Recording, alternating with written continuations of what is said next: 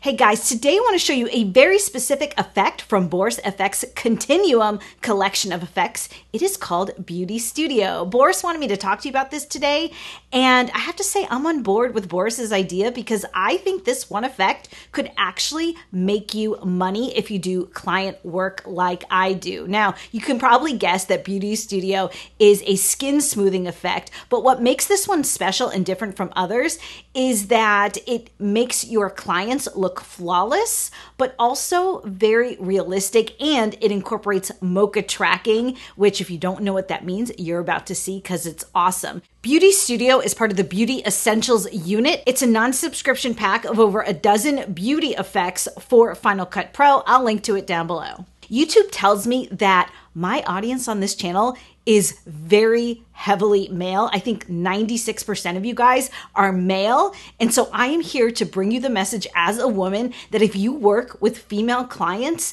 they want this effect on them, but they might be too shy to ask for it. You know, if you can make your clients look amazing on camera, they will keep coming back to you over and over again because whether they admit it or not, that's very important to them. It starts in the makeup chair and then it goes into lighting, but then the rest of the work really is done here in editing. And if you're not going that extra mile for your clients, especially your female clients, I promise you, you're leaving money on the table because they will find someone else who makes them look great. Now, they might not know that you're filtering them, and I wouldn't tell them. Just let them think they look this great on camera. It's kind of like Fight Club, right? Like nobody talks about it, but everyone wants to be a part of it. Now, the shot we're going to be working with today is this shot, and I picked this shot for a very specific reason. Obviously, this woman has a lot of freckles on her skin, but not only that, her skin tone is very similar to the color of her shirt and the bricks in the background of this shot. This is really going to highlight for you how amazing the Mocha Tracking is from Boris FX. Now, I just want to say here, I'm a big fan of freckles, but I love this example because I'm going to show you how dramatically you can even out someone's skin tone or how you can pull back that evening to keep the shot looking realistic and maybe just lessen the look of these freckles. So I'm just going to double click the Beauty Studio effect to apply it to my clip, and right away you can see that we're already starting to get some improvement. Let me disable that effect so you can see the difference. But you'll notice when I enable it that we're getting some blurring on her shirt and on that brick background. Let me show you one more time. Here it is disabled and here it is on. Now, I'm not gonna worry quite yet about the background. I really just am gonna start by focusing on her face. And what I wanna do is twirl down on the matte section of this effect. And you can see I've got two opportunities to color pick from this image.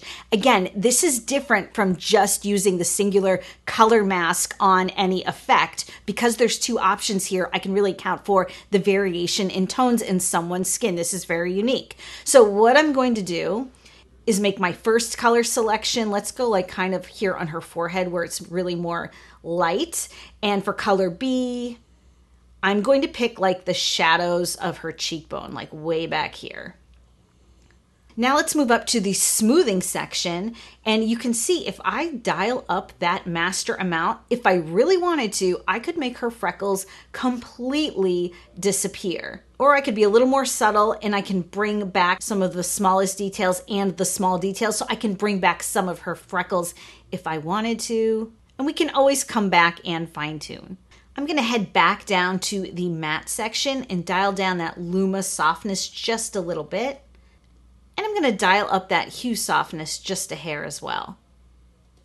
All right, again, I'm going to disable the effect so I can see how far I've come with my correction.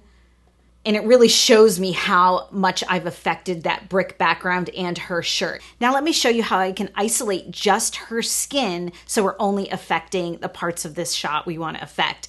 Let's click on the Mocha Mask button, and I'm going to cue up my playhead to later in the shot where her forehead is entirely in frame here. And then I'm going to grab the magnetic selection tool. This is the one here with the magnet and the icon. And watch this. If you've never seen this from Mocha, it's really great. I'm going to start at her hairline, and I'm just going to start selecting around her face. And you can see really right here along her shirt the magnetic selection tool in action. I'm not doing anything. It's just detecting the difference between the color of her shirt and her skin. I'm just going to keep going up around her hairline until we close the shape.